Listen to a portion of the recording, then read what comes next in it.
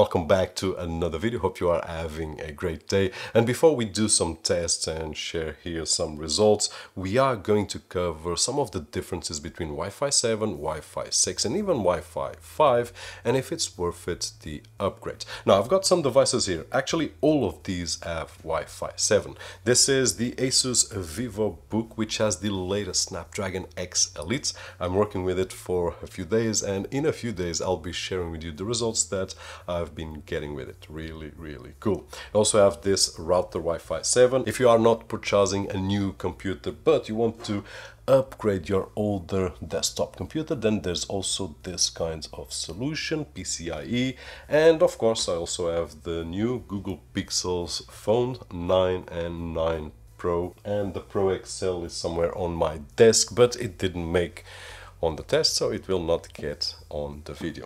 Now before we do some tests, let's talk about Wi-Fi 7, some of the advantages and if it's worth it or not. And if you are watching this video on your Windows 10 or 11 computer and you still haven't activated and can't even edit your desktop icons, don't forget to check out cdksales.com, where we can find budget official OEM keys at an affordable price, and with the coupon code that you can see on screen and down below on the video description, it will get even cheaper. And besides Windows 11 Pro, if you are looking for Windows 10 or even an Office suite that we can aggregate directly to our Microsoft account, you can use the same coupon code, which will give you the best price possible at this moment. So just in case, the link will be down below. And before we talk about Wi-Fi 7, let's go back a while and let's talk of one of the major changes on Wi-Fi 6 to Wi-Fi 5, and that was the ability to connect more and more devices to Wi-Fi 6 routers, and this was especially useful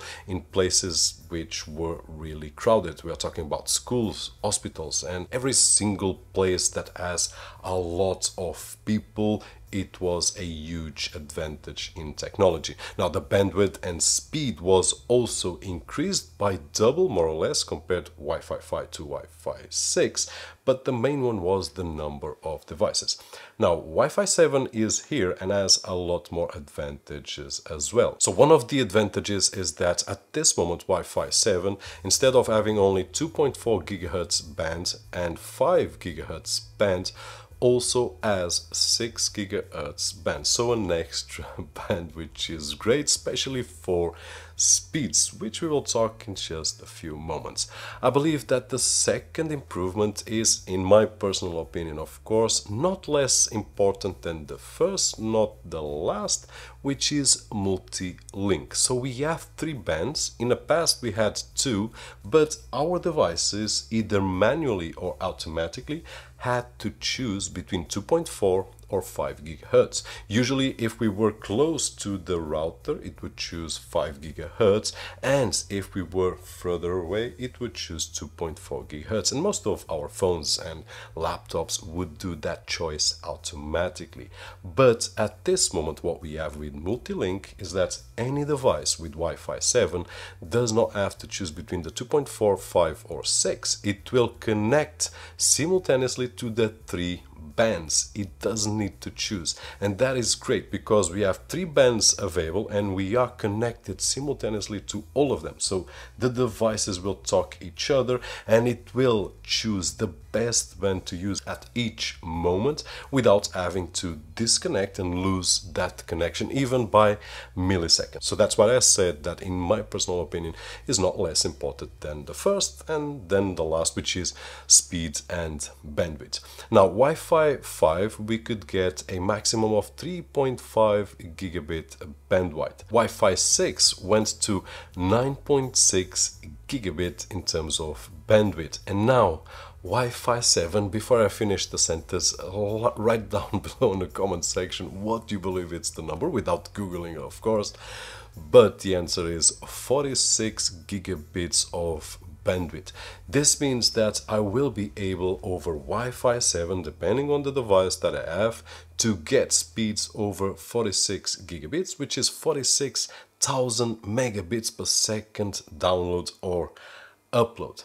It's a lot. My internet provider only sells me 500 megabits per second, and we are talking here on 46,000 megabits per second download and upload. So that is just huge. Now we will only be able to achieve those speeds depending on the device that we have. For example, I've got this router here, which the maximum bandwidth is 3600 megabits per second, which is far from the Wi-Fi technology maximum, which is 46,000 megabits per second. I also have this PCI expansion slot, which is about 6,000 megabits per second of bandwidth. So there are a lot of different devices. At this moment, this is the first router that I'm testing out, but soon I will bring more so that we can check out some of the differences. But talking about differences, let's go and do a few tests. So the first test here near the router, and I just finished doing one test, but let's start another one.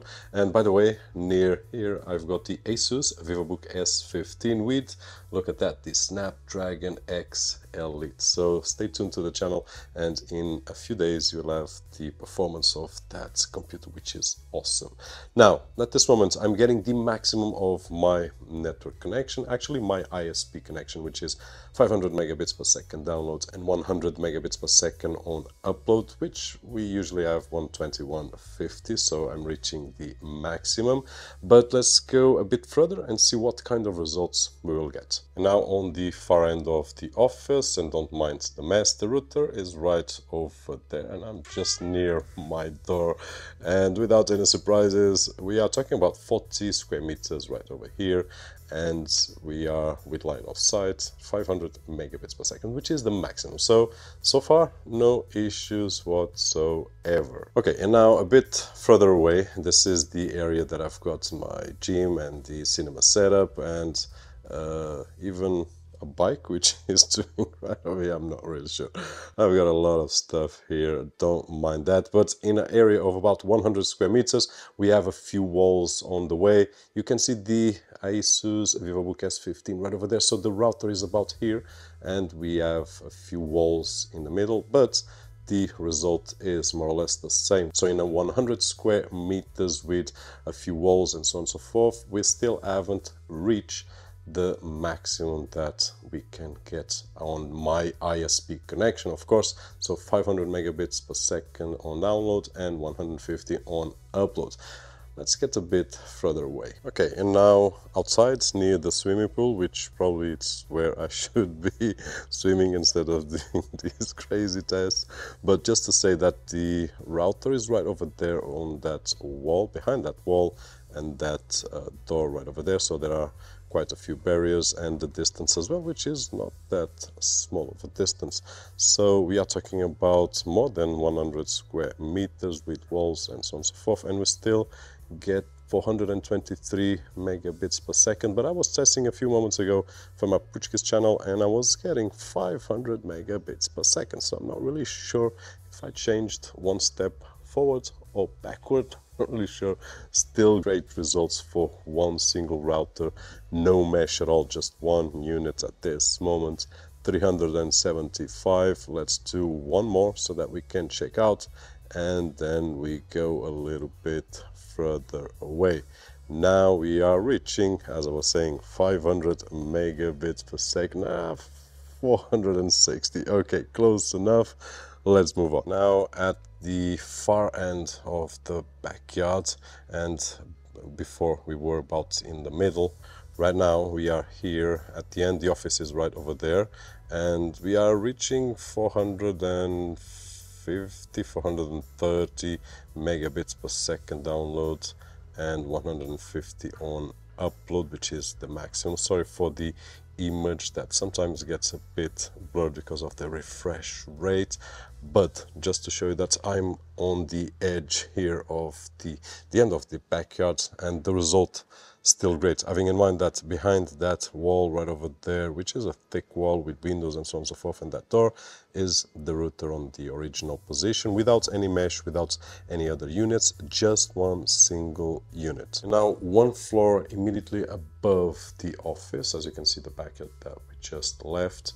And this is an interesting test, especially for those that are thinking on using it on places with more than one floor, and at this moment we are reaching roughly 45 megabits per second download on upload, and on download more or less the same. And I was saying that this is an interesting test, especially for those that have more than one floor, and the floor from one to the other is usually thicker than any wall, so it's a huge barrier and a great test. But even with these kind of speeds, we were able to browse the web and so on and so forth. And even if I wanted to do an upload video, it would take a bit longer, but it would manage to do so. And now we are 2 floors above, and we still have signal right over there, which is great. As you can see, the backyard down below, and we are 2 floors above, immediately above, so I'm not really on another division of the house. This is 2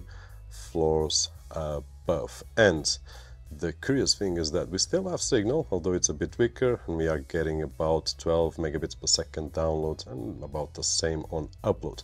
If I want to browse the web 2 floors above with Wi-Fi 7, then great, we can. If I want to upload a video, then that's probably a different story, but we have connection right over here, and it's working quite well. So as you could see on the test, in terms of improvements, I don't see nothing major in terms of coverage and even in terms of speed. But that's because the test that I'm doing is a basic test, which is a test that anyone will understand, and it will help to decide if this is the router that we need depending on our ISP provider. But the truth is that we are not only limited to our ISP provider, so if this has a bandwidth of 3600 megabits per second on download and on 3600 megabits per second on upload each way, that means that I can connect several devices simultaneously, and I can access, for example, a network attached storage solution from different devices, and it will not bottleneck until it reaches the 3600 megabits per second on bandwidth. Now, getting a bit geekier in terms of the router, it's called the Asus RT-BE58U, and if by any reason you forgot the name, don't worry, sometimes I forget as well. I will leave the link down below. It has a quad-core CPU, 2.0 GHz, 1 GB of RAM, which is quite a lot for a router, but it's necessary for Wi-Fi 7. It has one 2.5 gig port at the back and 4 1 gigabit port at the back. And one of the questions that we might have is, does it make sense to have a 2.5 gig port and then 1 1 1 1? And in my opinion, yes and no. It depends. If you need all of them 2.5, then you will need all of them 2.5, and you will need to get a different router or a switch, for example. But for example, if I connect because I don't have 2.5 gig internet connection, if I connect a network attached storage solution over Ethernet on my 10 gig switch, I will have 2500 megabits per second getting in. So this means that theoretically I will be able to connect several phones, several laptops, and I can stream movies over that connection up to 2500 megabits per second without any issues whatsoever. Let's imagine that besides that, I will connect on one of these ports another Windows computer, for example, with any service that I want, and if I access with more devices to that Windows computer, I will not be bottlenecked because I'm only achieving 2.5 gigs right over here, and I still have room for 1 gigabit, and I still have room for one more 100 megabits per second, because this is 3600 megabits per second bandwidth. But enough of bandwidth. Now, there's also a USB 3.0 port, which is useful not only to share movies and series and whatnot, which is one of the ways that I don't use these devices anymore like that, but especially if you are in an area where you can't connect to the net over the 2.5.1, you can put in a USB thumb drive with a SIM LTE, and you will be able to access to the internet over 4G. So this is a router that it's not only to be connected via Ethernet,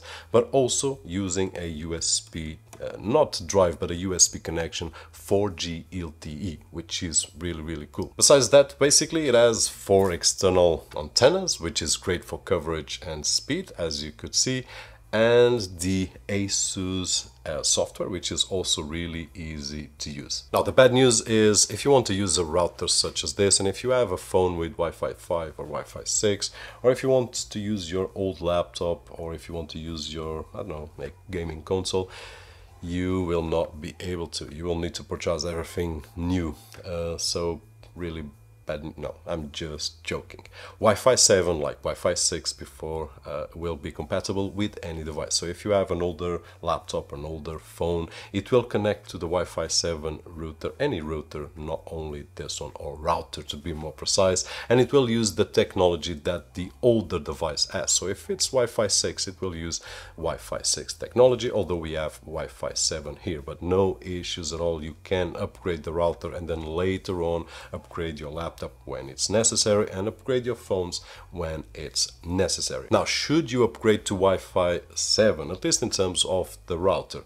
And my opinion is there are at least two reasons to do so, and at least one reason not to. And the first reason not to is if your router with Wi-Fi 5 or Wi-Fi 6 gets a good coverage and has great speeds for what you are doing, and you don't miss any more, I would say that it's not necessary. You don't need to waste money on new equipment when your older equipment is just doing fine.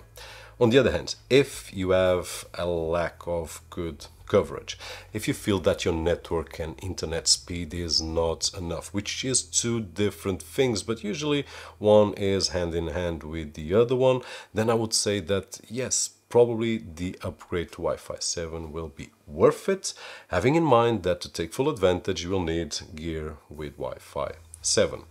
The other reason to get it is if your router just stops working at all, and instead of purchasing something really old, which is something that unfortunately we see happening, and sometimes it's great because it's at the discount price or something like that, but the worst problem is when we are purchasing something just by looking at a shelf in a shop. Oh, I want this router, and sometimes I'm paying the same price for older technology than I could get newer technology. So just have that in mind. If you need a new router because yours is dead, just select the one that you want based on price, based on specs, and of course based if you want to upgrade to Wi-Fi 7 or not. And that being said, hopefully this video was helpful to share at least some of the curiosities of Wi-Fi 7 compared with Wi-Fi 6 and Wi-Fi 5. And if it was, don't forget the usual thumbs up right over there, which is really appreciated on this side of the screen. My name is Roberto, and as always, I'll see you on the next one.